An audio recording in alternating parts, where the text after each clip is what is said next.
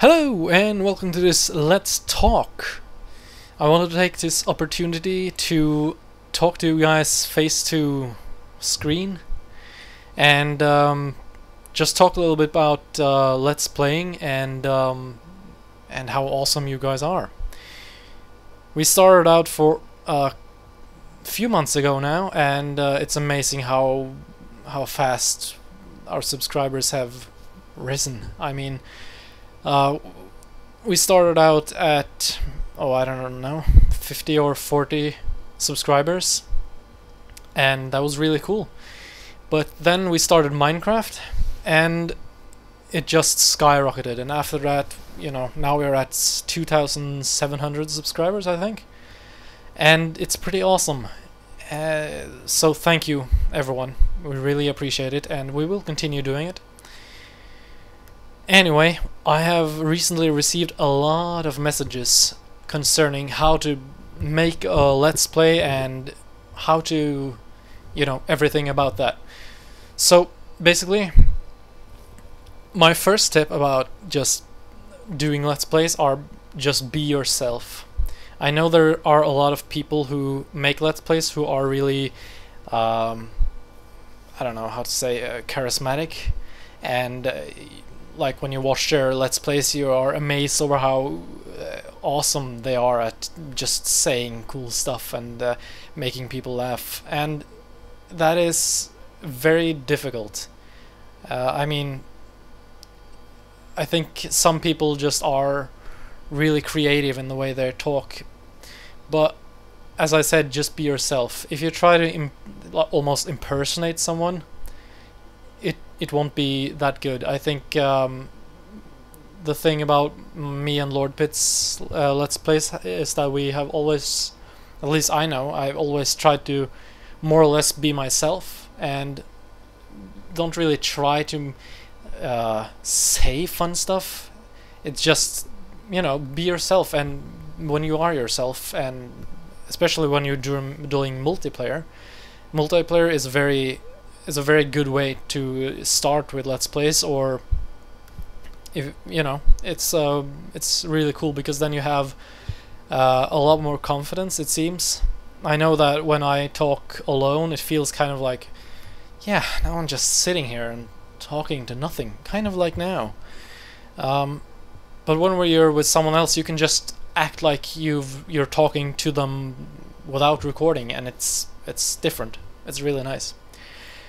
Anyway, what I think I want to start with is how to use fraps. And I know there are a lot of video recording programs out there, but we have tried a lot of them because we kind of love and hate fraps, because fraps seems to be the only thing that actually is able to record both in-game sound, and that is Skype and all the sounds from in-game, and the microphone itself. So you have like other recording programs which can record the video better than fraps, because the problem with fraps is that it doesn't how do you say it, compress the video, so it takes up a lot of space. So you have to have like to record, for example, 1 hour of Minecraft.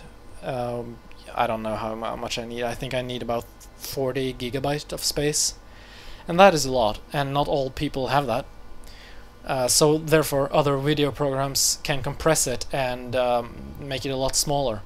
The problem with those are that you can't record in-game audio and microphone at the same time, at least not the ones we've tried, and we've tried a lot of them. So therefore we are kind of stuck to fraps. So anyway, I think I should go over the settings, and basically you can buy fraps at, I think it's fraps.com, and depending on your hardware, because it really depends, because you need a pretty strong computer to be able to run fraps on the newest games. I mean, running Minecraft and Fraps is okay, but when you try to run something like Shogun 2, recording takes its toll, and well, you probably need a pretty strong computer for that. Anyway, those settings I have it at is that I use I record at 30 FPS because that is what YouTube plays all videos at. So I mean, if you have at least 30, you play it at 30 FPS. So it's not really needed to record 60 FPS, because then you just take up more space. At least that's that's what my experience is, and I know playing at 30 FPS sometimes can be pretty annoying, especially if you're doing first-person shooters. Then it can be a pretty limiting factor to your gameplay. So you have to take everything into consideration there. But still, if you have the hard drive space, go ahead with 60 FPS. But I usually just do 30, and then you want to have it at full size. All these settings will make sense when you're in the program. I do it at full size, but if you do it at half size, that is a lot easier on your computer. So people with lower spec computers, you can use half size, although that obviously won't look as good. So I use record Windows 7 sound, if you have Windows 7, and I also do check off the record external input, so that you have both the in-game and the microphone, my awesome microphone, which basically falls apart soon, but it's nice. I like it. Anyway, that's pretty much it for Fraps. And another tip is that you can to get better performance, it can be very smart to, when you record, to record what you record to another hard drive. So for example, if you have the game you are recording on one hard drive, you want to record the make Fraps put all its files on another hard drive. So if you have an external hard drive, that is great, you can use that. Although mine, as you might have heard before, is horrible, and it makes everything crash and being annoying. So not everything works. But I have installed a really old, horrible thing, but it works. Right, anyway, another thing is that when you record games, it can be a very good idea to record at the resolution 1280 by 720. Because that is what YouTube translates to 720p when you go to when you open a video, for example ours, and you can click on the HD button thingy, you can set it to 720p, and that is basically the resolution I said now. And that also in most cases makes it easier for the computer. I mean, if you record at say 1680 by 1050, which is my native resolution, you might have trouble recording. And if you do record at that resolution, you will get annoying black borders on your videos, and no one likes black borders. So basically that resolution is pretty good, 1280 by 720. So use that if you want. The other thing is that you really want to make sure that you have a good microphone. I mean, I have this one, and this works perfectly, except for the fact that it's falling apart. But if you use one of those horrible $5 headsets that almost break when you touch them, the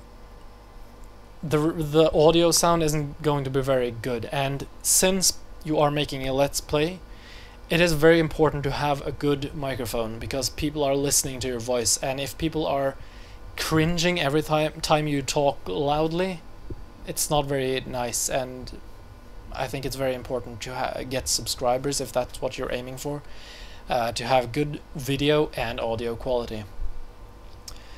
Uh, yeah. Anyway, onwards. When you have recorded whatever you are recording, you probably want to make sure you have um, an editing software. And for me, I use a program called Power Director. It's not free, but it's very good, I think, and you can produce in all kinds of different formats, and it's really very easy to use. Another one you can use though is the what's it called? Windows Movie Maker, which is free, and I think you can download it from Windows main site.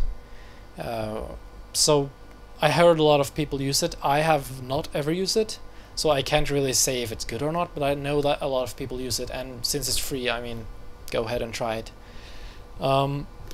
Yeah. So when everything is done and you have produced your video, it's probably gonna be, depending on how what format you use and all that kind of stuff. If you are using Power Director though, I suggest using Windows Media Video format in 720p. You'll understand when you're inside Power Director, but anyway, record it, produce at that. Right. Anyway, when you do have that file, for me it's usually around 500 megabytes for 15 minutes of recording. Then you want to upload it to YouTube, and on YouTube you want to make sure you have a lot of tags on your video, and tags is what people find your videos with. So when people search for Minecraft, and for example Minecraft commentary, they will hopefully find me and Lord Pit's videos, because we have added Minecraft and commentary to the tags. So add as many tags as you want, and you know, you can look at other people's videos and check what they have, you know, to see what they came up with. And tags is a good way to make sure your video is getting views, because I know a lot of people really want to get a lot of views and subscribers really quickly, and that is very hard. I mean, I think the only reason me and Lord Bit, well, maybe not the only reason, I hope we're good at it, but we started to get a lot of subscribers with Minecraft.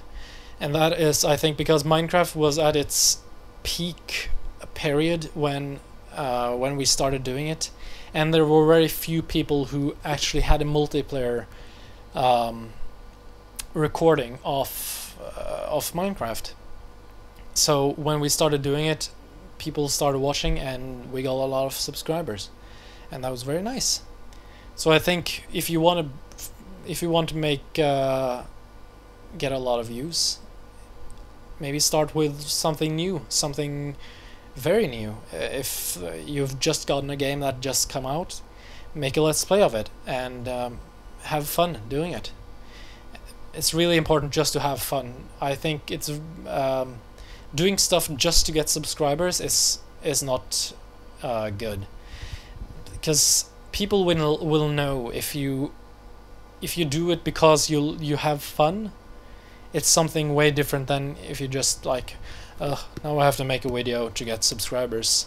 That is absurd, and I know there are lots of people who want to have subscribers even though they don't even have any videos online. And that is weird. I don't get that. Anyway, another way to get subscribers and views are to go to other people's let's play sites and channels in general, and check out their videos, comment, and I wouldn't say advertise, because if you go around to other people's channels and say, hey, check out my videos, it can be annoying, but I mean, it's no big problem. Many people like me, I don't really care about people who say, hey, check out my videos. If that's a way for you to get views, go ahead, but you have to find a limit there. I mean, again, it's the thing with don't do this to get subscribers quickly. Don't be greedy about it. Just have fun.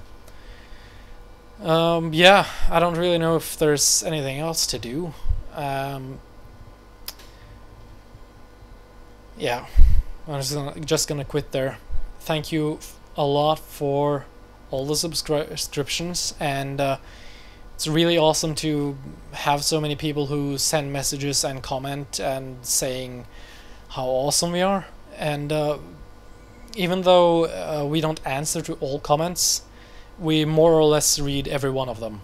We go through hundreds of comments almost every day, and I more or less answer to all the email, or not the emails, the personal messages on YouTube.